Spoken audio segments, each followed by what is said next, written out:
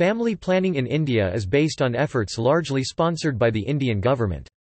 From 1965 to 2009, contraceptive usage has more than tripled from 13% of married women in 1970 to 48% in 2009, and the fertility rate has more than halved from 5.7 in 1966 to 2.4 in 2012, but the national fertility rate remains high, causing concern for long-term population growth. India adds up to 1 million people to its population every 20 days. Extensive family planning has become a priority in an effort to curb the projected population of 2 billion by the end of the 21st century. In 2015, the total fertility rate of India was 2.40 births per woman and 15.6 million abortions performed, with an abortion rate of 47.0 abortions per 1,000 women aged between 15 to 49 years.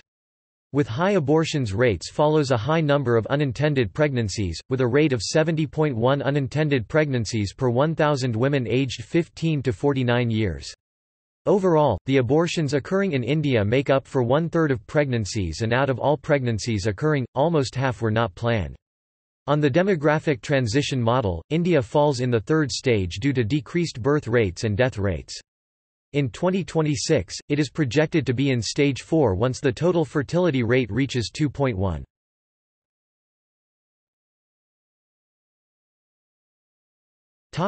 History of family planning programs. Raghunath Dondo Karve published a Marathi magazine Samaj Swasthya starting from July 1927 until 1953. In it, he continually discussed issues of society's well-being involving population control through use of contraceptives.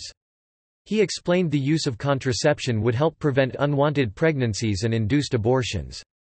Karve proposed that the Indian government should take up a population control program, but was met with opposition.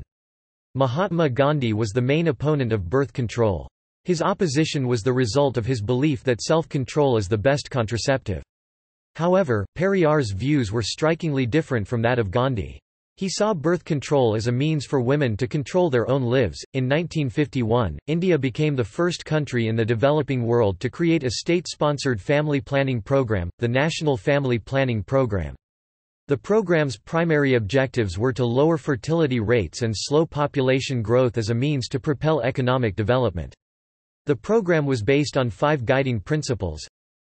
The community must be prepared to feel the need for the services in order that, when provided, these may be accepted. Parents alone must decide the number of children they want and their obligations towards them. People should be approached through the media they respect and their recognized and trusted leaders and without offending their religious and moral values and susceptibilities. Services should be made available to the people as near to their doorsteps as possible. Services have greater relevance and effectiveness if made an integral part of medical and public health services and especially of maternal and child health programs.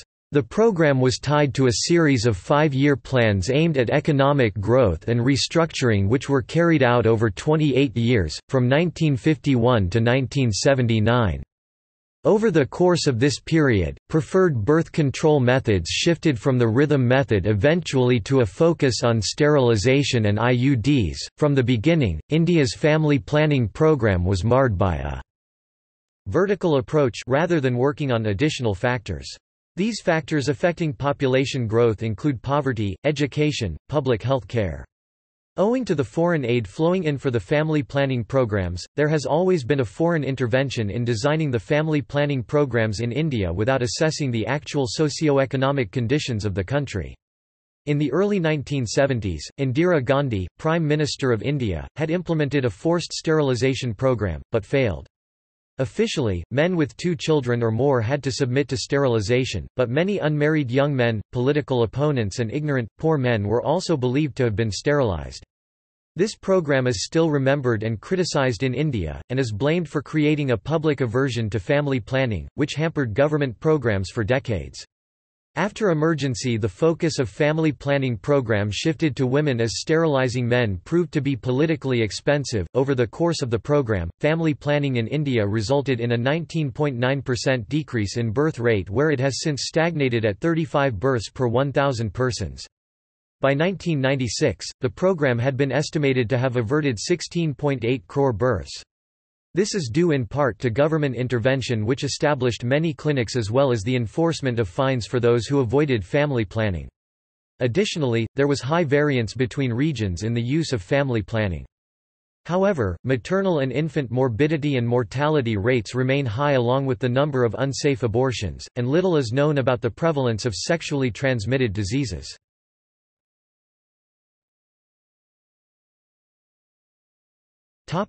Contraceptive usage. Women in India are not being fully educated on contraception usage and what they are putting in their bodies. From 2005–2006 data was collected to indicate only 15.6% of women using contraception in India were informed of all their options and what those options actually do. Contraceptive usage has been rising gradually in India. In 1970, 13% of married women used modern contraceptive methods, which rose to 35% by 1997 and 48% by 2009. Awareness of contraception is near universal among married women in India. However, the vast majority of married Indians, 76% in a 2009 study, reported significant problems in accessing a choice of contraceptive methods. The above table clearly indicates more evidence that the availability of contraceptives problem for people in India. In 2009, 48.4% of married women were estimated to use a contraceptive method. About three-fourths of these were using female sterilization, which is by far the most prevalent birth control method in India. Condoms, at a mere 3%, were the next most prevalent method. Meghalaya, at 20%, had the lowest usage of contraception among all Indian states. Bihar and Uttar Pradesh were the other two states that reported usage below 30%. It is important to note that sterilization is a common practice in India. They also use camps to enforce sterilization. This process can be done with or without consent. Comparative studies have indicated that increased female literacy is correlated strongly with a decline in fertility. Studies have indicated that female literacy levels are an independent strong predictor of the use of contraception, even when women do not otherwise have economic independence.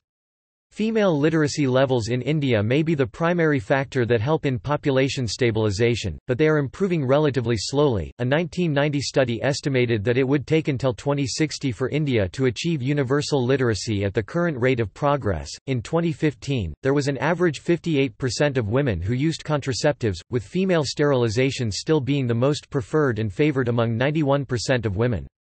Higher rates of sterilization are seen among women who hold less education than those with more education. Those with higher education have lower rates due to the delay of getting married and childbirth. 77% of the women who underwent sterilization had not used an alternative contraception prior to the procedure, and most women were under the age of 26, who seem to have many options available in regards to protection. According to Family Planning 2020, in 2017 there were 136,569,000 women using modern method contraception, which prevented 39,170,000 unintended pregnancies, 11,966,000 unsafe abortions, and 42,000 maternal deaths due to family planning. In 2012, India's modern contraception prevalence rate among all women was 39.2, in 2017 it was 39.57, and in 2020 is predicted to rise to 40.87.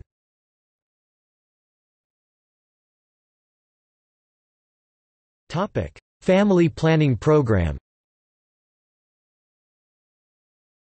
The Ministry of Health and Family Welfare is the government unit responsible for formulating and executing family planning in India. An inverted red triangle is the symbol for family planning health and contraception services in India. In addition to the newly implemented government campaign, improved healthcare facilities, increased education for women, and higher participation among women in the workforce have helped lower fertility rates in many Indian cities. The objectives of the program are positioned towards achieving the goals stated in several policy documents. While India is improving in fertility rates, there are still areas of India that maintain much higher fertility rates. In 2017, Ministry of Health and Family Welfare launched Mission Parivar Vikas, a central family planning initiative. The key strategic focus of this initiative is on improving access to contraceptives through delivering assured services, ensuring commodity security, and accelerating access to high-quality family planning services. Its overall goal is to reduce India's overall fertility rate to 2.1 by the year 2025. Along with that, 2 contraceptive pills, MPA medroxyprogesterone acetate under Antara program and Chaya, earlier marketed as Saheli, will be made freely available to all government hospitals. Family planning program benefits not only parents and children but also to society and nation, by being able to keep the number of new births under control allows for less population growth. With less population growth, this will allow for more resources towards those already existing in the Indian population. With more resources comes longer life expectancy and better health.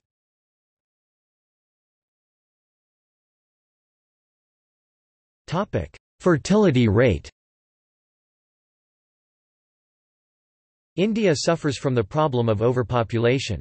India's current fertility rate as of 2015 is 2.4 births per woman. A fertility rate of this value drastically increases a population over time. Although the fertility rate, average number of children born per woman during her lifetime, in India has been declining, it has not reached the average replacement rate yet. The average replacement rate is 2.1. This rate is said to stabilize a population. Replacement rate can be defined as the rate at which the population exactly replaces itself. Factoring in infant mortality, the replacement rate is approximately 2.1 in most industrialized nations and about 2.5 in developing nations due to higher mortality. The fertility rates in India have dropped rapidly in rural areas, but are dropping at a stable rate in urban and populated areas. Although this seems promising, 2/3 of India's population resides in rural areas, adding to the decreased fertility rate.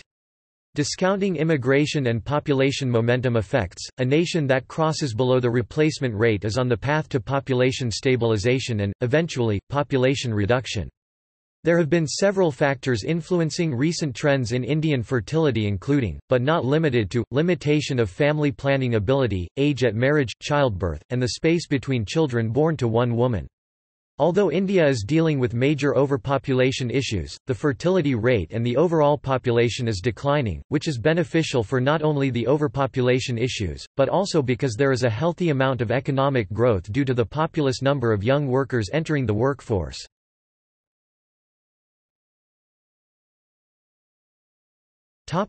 Historical fertility trend. The fertility rate in India has been in long-term decline, and more than halved from 1960 to 2009. From 5.7 births per woman in 1966, it declined to 3.3 births per woman by 1997 and 2.7 births per woman in 2009. In 2005 the TFR, total fertility rate, was listed as 2.9 births per woman. Since this time, the country has recorded a steady decline in order to reach the current rate as of 2014 of 2.3 births per woman.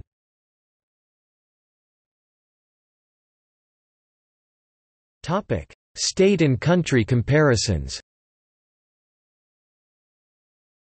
20 Indian states have dipped below the 2.1 replacement rate level and are no longer contributing to Indian population growth.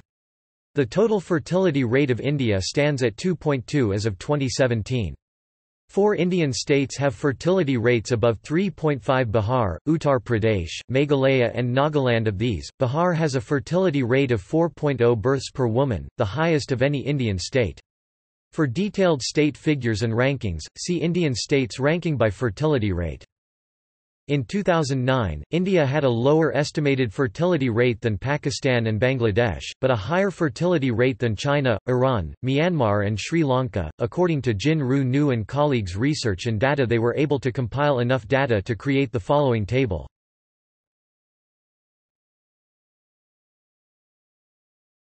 Topic: Family in pronatalist India. India carries a pronatalist attitude towards fertility, with the large family structure creating an environment for new children to learn and grow in Indian culture. In many parts of India, male children are favoured over female children, however efforts are being taken to change this attitude. Males are raised to be assertive and independent figures, while females are raised to put others before themselves, particularly their family. Families tend to encourage childbearing and expect to provide an environment of support for any new members of the family, raising the children based on Indian family practices and beliefs. Children are not encouraged to be independent or assist the family from an early age, rather the family expects to support and provide for the child until they reach adolescence.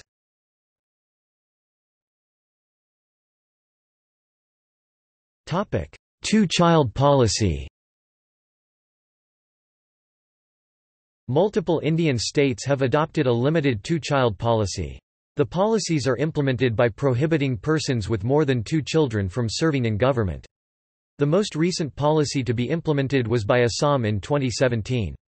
Some states have repealed policies. Chhattisgarh introduced a policy in 2001 and repealed it in 2005. A criticism of these policies is that it decreases the number of women in government positions and encourages sex-selective abortions. As of 2014, there were 11 Indian states that implemented the two-child policy, in hopes to reduce the number of children per family. The policy was geared mainly towards politicians, future and aspiring, to limit their number of children to 2 or less. Those who held politicians have stricter policies in hopes that they will set an example for the community. If one were to exceed the limit of 2 children while employed, they would be terminated from the job.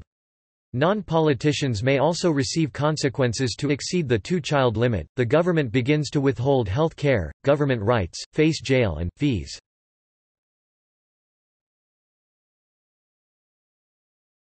Topic: Modern initiatives in reproductive health. Progress on reproductive health and family planning has been limited. As of 2016, India's infant mortality rate is 34.6 per 1,000 live births, and as of 2015, maternal mortality sits at 174 per 100,000 live births.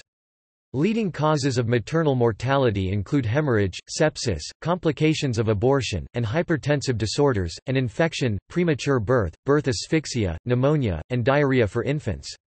In 2005, the Government of India established the National Rural Health Mission (NRHM) in effort to address some of these issues amongst others. The objective of the NRHM includes the provision of effective healthcare to rural areas, especially to poor and vulnerable populations. Through the NRHM, special provisions have been made to address concerns for reproductive health, especially for adolescents who are more likely to participate in risky sexual behaviors and less likely to visit health facilities than adults. Ultimately, the NRHM aims to push India towards the Millennium Development Goal targets for reproductive health.